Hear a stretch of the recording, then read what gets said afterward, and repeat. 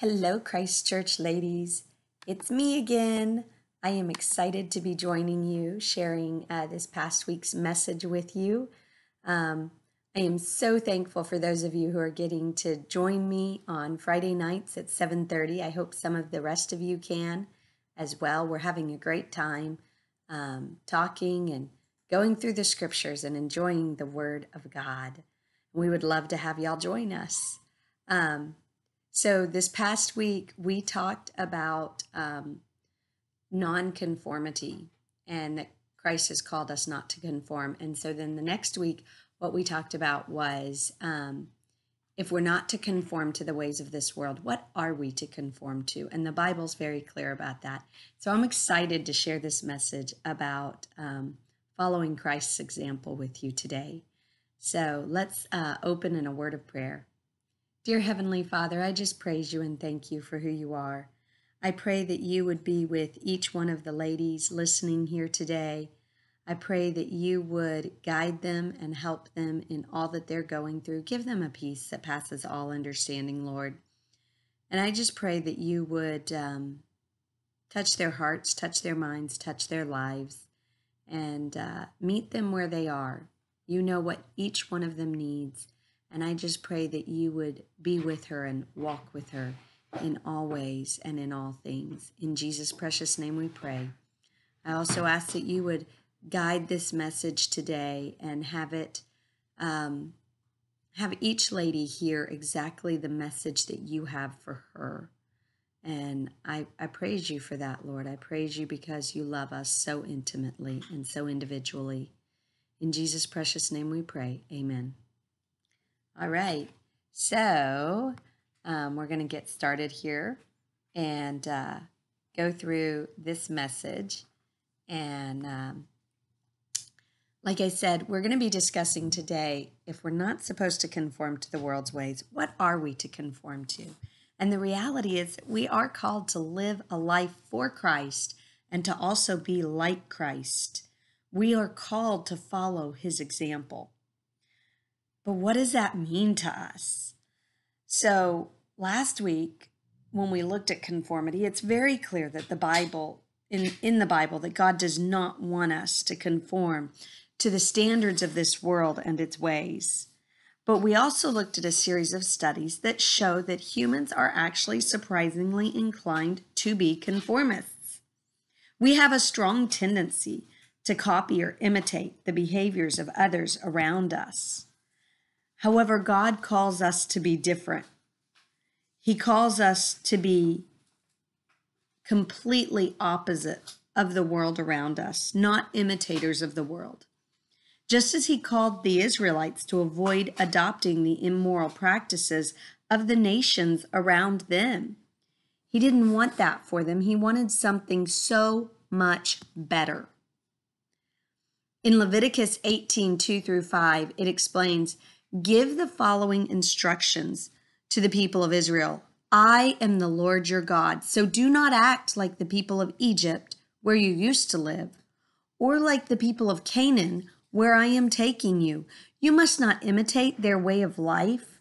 You must obey all of my regulations and be careful to obey my decrees, for I am the Lord your God. If you obey my decrees and my regulations, you will find life through them. I am the Lord." God was not giving these rules to the people of Israel to restrict the people, but rather to give them true life. The New Testament has the same message for believers today. Romans 12:1-2 says, "I appeal to you, therefore, brothers, by the mercies of God, to present your bodies as a living sacrifice, holy and acceptable to God, which is your spiritual worship. Do not be conformed to this world, but be transformed by the renewal of your mind, that by testing you may discern what is the will of God, what is good, and what is perfect, and what is acceptable." So what then? If we are not to conform to the world, and yet conformity comes so easily and naturally to us, what are we to do? The Word of God tells us exactly what we should do. God does call us to conform to something. We are to be imitators of our Lord and Savior Jesus Christ. The Bible says in Ephesians 18, 1 through 2, be imitators of God, therefore, as beloved children, and walk in love, just as Christ loved us and gave himself up for us as a fragrant and sacrificial offering to God. Wow, be imitators of God, be imitators of Christ. That can seem so overwhelming, but I have good news. We do not have to accomplish this just in our own strength or on our own accord. Ezekiel 36:26 says, moreover, I will give you a new heart, and I will put a new spirit within you. I will remove the heart of stone from your flesh and give you a heart of flesh. That's good news. It's good news because we are not responsible to do all of it ourselves. And yet, we are clearly required to be involved in the process. It doesn't just happen while we sleep. It can't happen by osmosis while we carry the Bible around. We need to actively walk in step with God and with what God wants to do in us, for us, to us, and through us. Ezekiel 18:31 says, cast away from you all your transgressions which you have committed, and make yourselves a new heart and a new spirit. And so we are personally called to be involved in the process. Ephesians 4:17 through 24 says, with the Lord's authority I say this, no longer live as the Gentiles do, for they are hopelessly confused. Their minds are full of darkness. They wander far from the life God gives because they have closed their minds and hardened their hearts against him. They have no sense of shame. They live for lustful pleasure and eagerly practice every kind of impurity. But this isn't what you learned about Christ.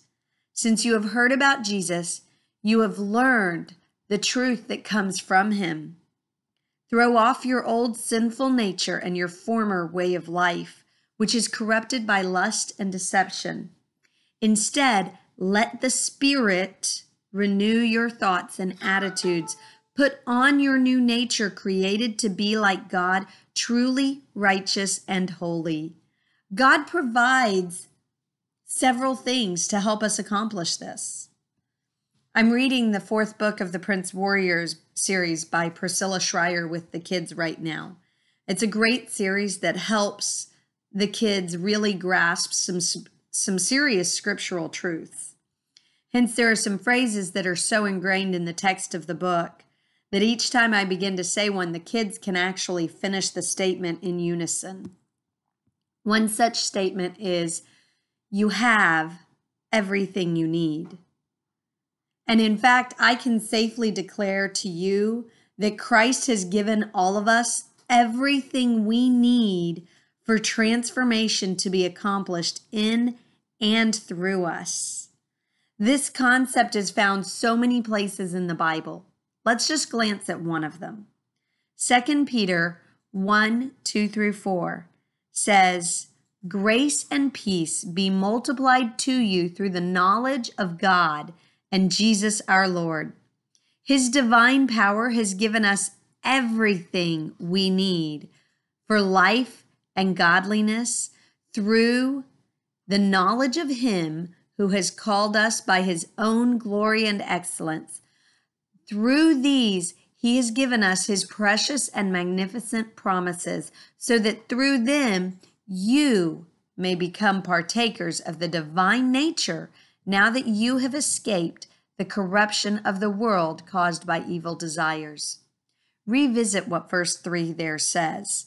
His divine power has given us everything we need for life and godliness through the knowledge of him who has called us by his own glory and excellence.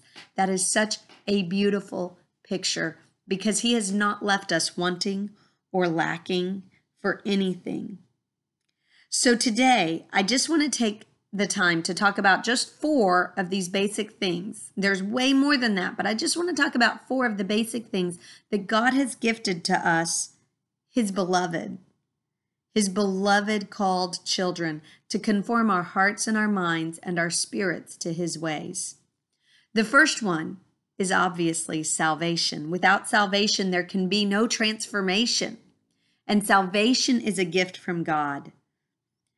But it's a gift that we have to accept. When we admit that we are sinners in need of a Savior, and then we also acknowledge that Jesus is the Son of God who came to live a sinless life, giving his life so that we can be forgiven, then we are able to choose to invite Jesus into our life and to forgive us and transform us. This is a gift that he wants us to accept. He has already paid the price for it in full.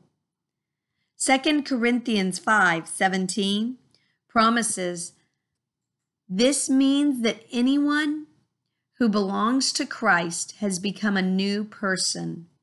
The old life is gone and a new life is begun.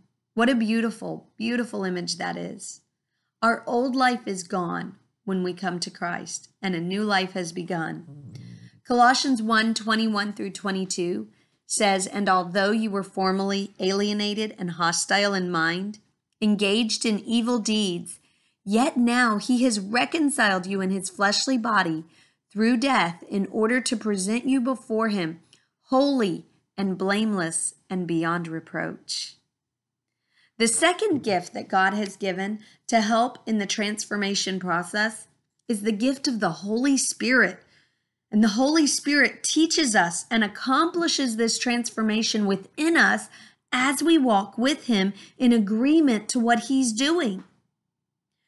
In John 16:7, Jesus actually promises his followers this gift, as he says, and this is from the Amplified Version, however, I am telling you the truth. I am telling you nothing but the truth. When I say that it is profitable, good, expedient, advantageous for you that I go away. Because if I do not go away, the Comforter, Counselor, Helper, Advocate, Intercessor, Strengthener, Standby, will not come to you into close fellowship with you. But if I go away, I will send him to you to be in close fellowship with you. Moreover, Scripture also makes it clear that we get to choose whether or not we will walk in step with the Holy Spirit's guidance. In Galatians 5:16 through 18, it says, so I say, walk by the Spirit, and you will not gratify the desires of the flesh. For the flesh desires what is contrary to the Spirit, and the Spirit what is contrary to the flesh. They are in conflict with each other, so that you are not to do whatever you want, but if you are led by the Spirit, you are not under the law. Remember that verse we quoted at the beginning of all this, speaking to the Israelites, Leviticus 18:5? It says, if you obey my decrees and my regulations, you will find life through them. I am the Lord. We spend so much time, whether we're in the Old Testament or the New Testament, whether we're thinking about one or the other, we spend so much time oftentimes thinking that God is restricting us. But this verse says you will find life. He was showing them the way to life. The Holy Spirit today is showing us the way to life. If we will walk in step with him, God is actually freeing us to experience real life, real peace, real joy. Likewise, through following the Holy Spirit, it is much less about what we are losing. It's not about, in fact, what are we losing? We're losing death, sin, misery. Walking with the Holy Spirit is actually much more about the gift he is giving us. True life, real transformation, freedom, and peace. One Bible study that I did resonated with me because she said, it isn't just that we were redeemed from something. She said, the greater news is that we have been redeemed to something. God hasn't just called you out of a life of sin. He has called you to push forward into a life full of riches, where he will richly bless you with the ability to bless others, to teach others, to share the gospel, to live in a freer way where you're not bound by guilt and the darkness that sin brings. This resonates in Galatians 5:22 through 25, where it says, "But the fruit of the Spirit is love, joy, peace, forbearance, kindness, goodness, faithfulness, gentleness, and self-control. Against such things there is no law. Those who belong to Christ Jesus have crucified the flesh with its passions and desires. Since we live by the Spirit, let us keep in step with the Spirit." What wonderful gifts the Father gives us when we choose to stay in step with allowing the transformations that the Holy Spirit brings into our lives. The third thing that God has given us to help us in this transformation process is His Word, both to guide us and to help us know Him better, more intimately. The better we know Him, the better we can become like Him. For you can't become like anything or anyone that you don't know. 2 Timothy 3:16 teaches all Scripture is God-breathed and profitable for teaching, for reproof, for corrections, and for training in righteousness. Again, the Word teaches us how we can use the Word itself to walk with the Lord. In Colossians 1:10 we read, "So as to walk in a manner worthy of the Lord, fully pleasing to Him, bearing fruit in every good work, and increasing in the knowledge of the Lord."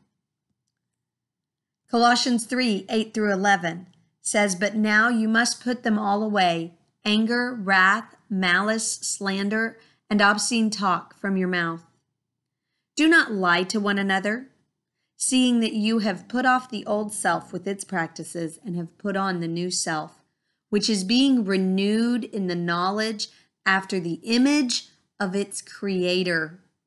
Here there is not Greek and Jew, circumcised and uncircumcised, barbarian, Scythian, slave, free, but Christ is all and in all." This very concept that this verse shares of Christ being all and in all brings us to the fourth wonderful and amazing gift that God has given us to accomplish this transformation. The fourth thing that He has given us is community. And we need that community. He calls us to find ourselves in the context of that community where we can hold each other accountable and teach each other to walk in His ways. If you will allow me to use the words of someone else, I believe that Howard Macy has summarized this so well. This is what he wrote: "Christian community is simply sharing a common life in Christ. It moves us beyond the self-interested isolation of private lives and beyond the superficial social contacts that pass for Christian fellowship. The biblical ideal of community challenges us instead to commit ourselves to life together as the people of God. We know all too well that maturity takes time. We know less well that it also takes our brothers and sisters in Christ. It is a process that is revealed in the each other language of the New Testament. Love one another, forgive each other, regard each other more highly than yourselves, teach and correct each other, encourage each other, pray for each other, and bear each other's burdens.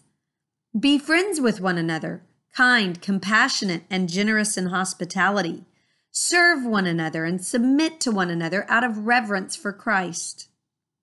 This list just scratches the surface, but it is enough to remind us that we need the community of faith to grow up in Christ.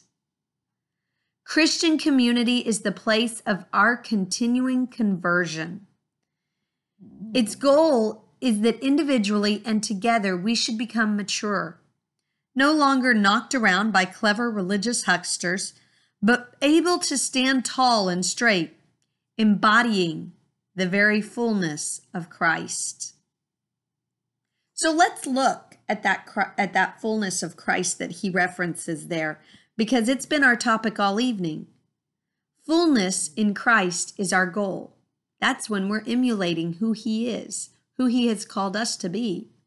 Indeed, in Ephesians 4:11 through 13, it says, "Now these are the gifts Christ gave to the church: the apostles, the prophets, the evangelists, the pastors, and the teachers."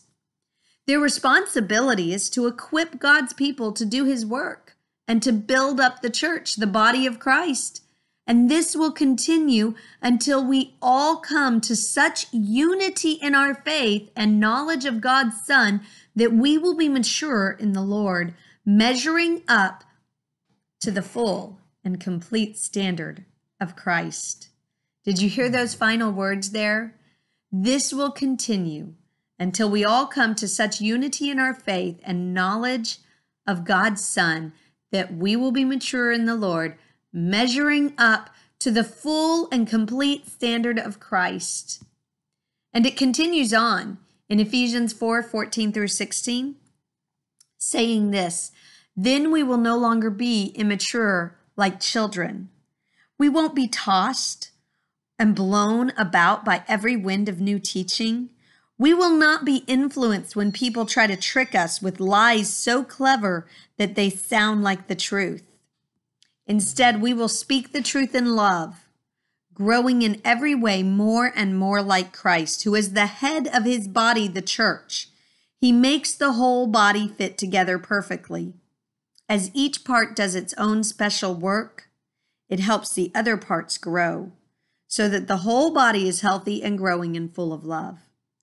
Again, revisit those special words in the first part of verse 15 there. Instead, we will speak the truth in love, growing in every way more and more like Christ. I want to end with this. My kids have a song that we sing for our homeschool work. It's called "He's Still Working on Me." Let me share the main part of it with you. It says, "He's still working on me to make me what I ought to be. It took him just a week to make the moon and the stars, the earth, the sun and the earth, and Jupiter and Mars. How loving and patient he must be, because he's still working on me. There really ought to be a sign upon my heart. Don't judge me yet, there's an unfinished part. But I'll be better just according to his plan, fashioned by the Master's loving hand. In the mirror of his word, reflections that I see make me wonder why he never gave up on me. But he loves me as I am and helps me when I pray.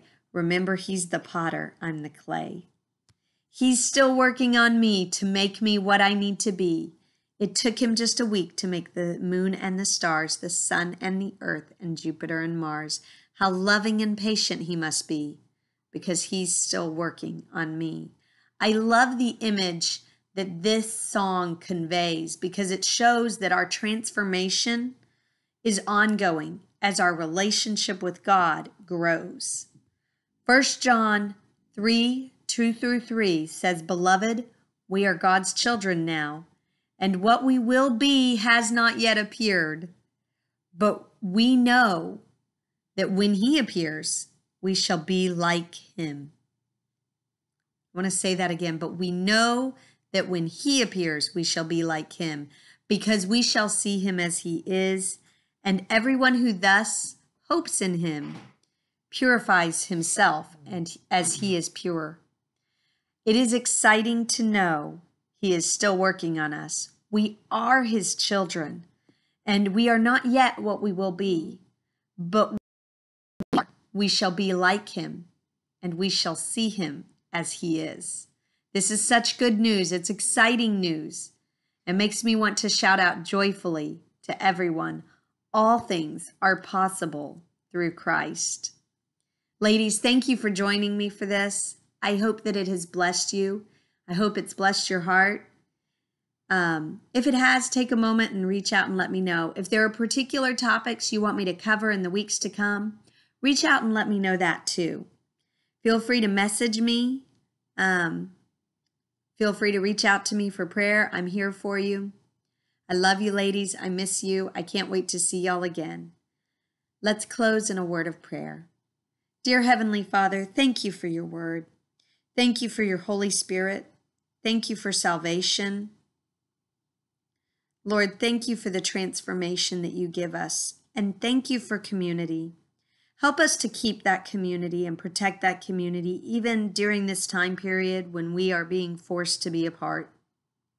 I pray that you would protect people's health in this time period and help each lady not deal with fear, not wrestle with fear, but help her feel safe and secure, knowing that she is resting in your arms and in your protections.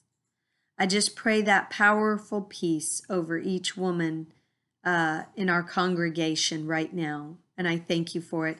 Lord, I lift up our pastors to you. I thank you for them. I thank you for their dedication. I pray that you would give them peace and wisdom and knowledge and guidance and direction during this time period, and I praise you for that.